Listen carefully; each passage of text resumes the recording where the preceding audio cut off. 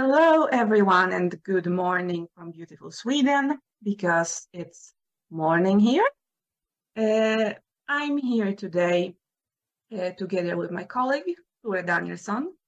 We work at Wikimedia Sverige, the Swedish chapter of the Wikimedia Foundation.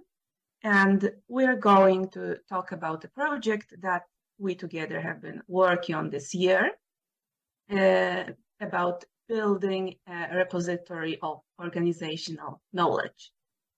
What is it all about? Well, we are a Wikimedia chapter that has been active for quite a number of years. We've done a lot of projects, we've collaborated with a lot of partners such as GLAM institutions, schools, universities, and public agencies. We have published a lot of reports and other documents. Well, that is a lot of things. And we use our own wiki to keep track of all of it. That is a solution that I know many other Wikimedia chapters use. And our wiki keeps growing every year. Every year, as you can see, for example, here, we create categories for each of the projects that we are running this particular year. And we try to be organized and put all the pages in the correct categories. Every project has a lot of data connected to it. It has an assigned project ID number that we use for all the bureaucratic things. It has a start and end date. It has a project manager assigned to it. It has a budget and so on. And if you have been using linked open data, for example, if you are a Wikidata user and editor, then you might start thinking, what is the point of collecting all this information on a wiki in a combination of free text and templates that people have to go through to find the information, when this is very suitable to organize in a linked data format like on Wikidata. And then it would be much easier to find the information you're looking for. For example, what sort of projects have we done in the last 5 years in collaboration with art museums in Sweden? When it's all on a wiki, it's not easy to find. But if it was on Wikidata, it would be much easier. And of course, Wikidata is not the right place for this sort of internal information for a Wikimedia chapter. And that's where Wikibase comes in. This is the software that runs behind Wikidata. It is a free and open source software, so anyone can use it to set up their own database that is very similar to Wikidata and works just like it. I've heard from people who have installed Wikibase on their own servers that the installation and setup process is not always the most user-friendly. But these days, there is this great infrastructure called Wikibase Cloud, where you can set up your own Wikibase online with much less trouble than what is needed to work with your own Wikibase on your own server. So this is what we have been working on for the last months.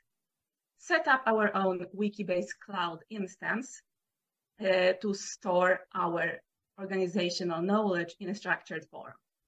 Does it work? Is Wikibase a good software for this?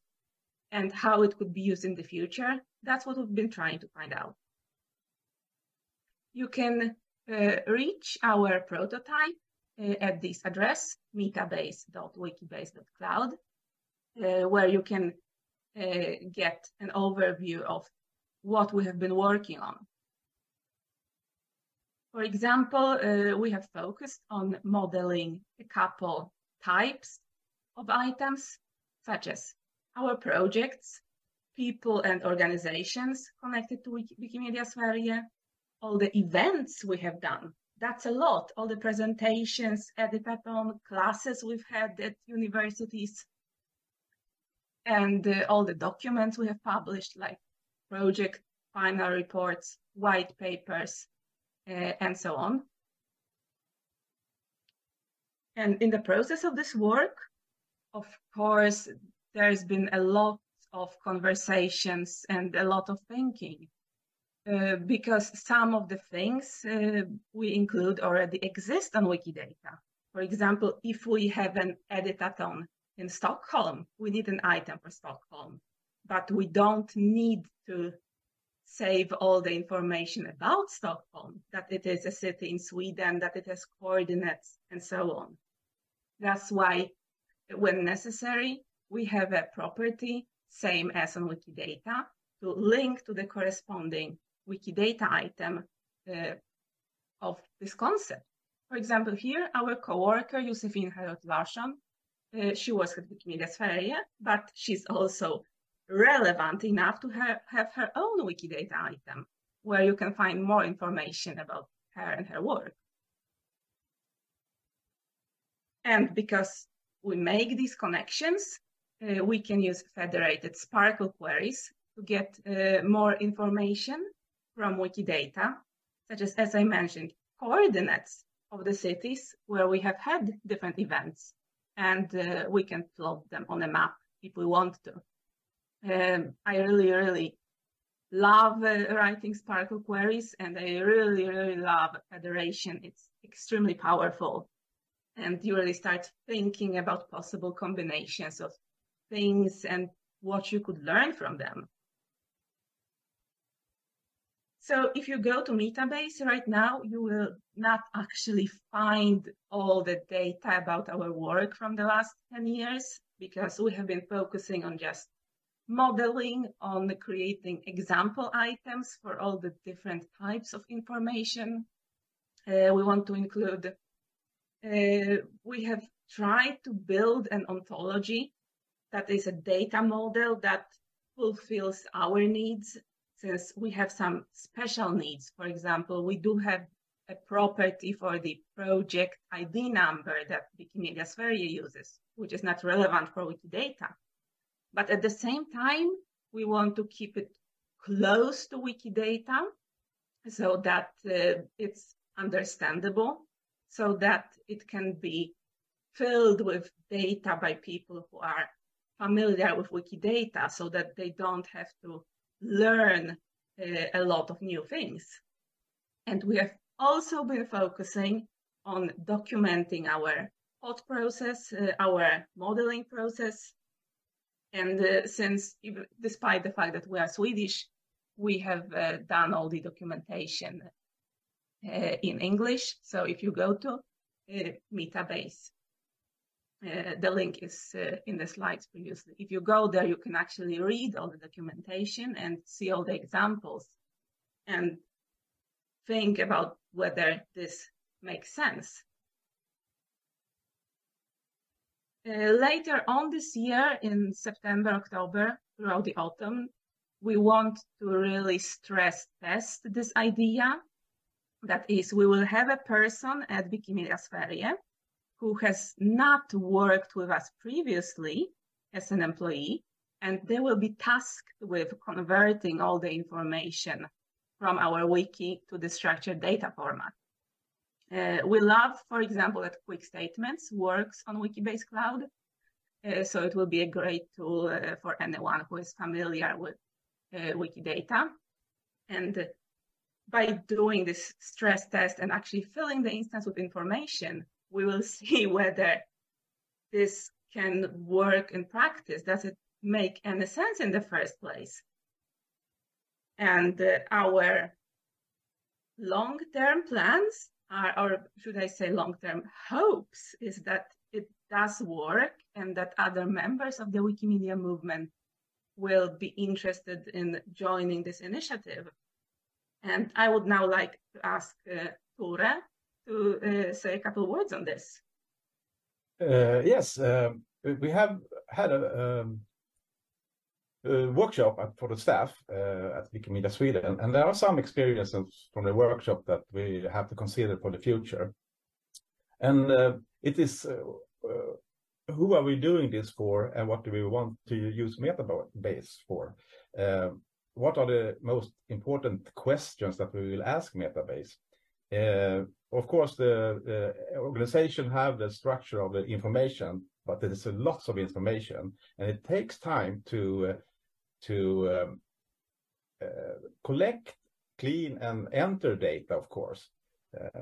Even if you have quick statement and so on, you have to prepare the data.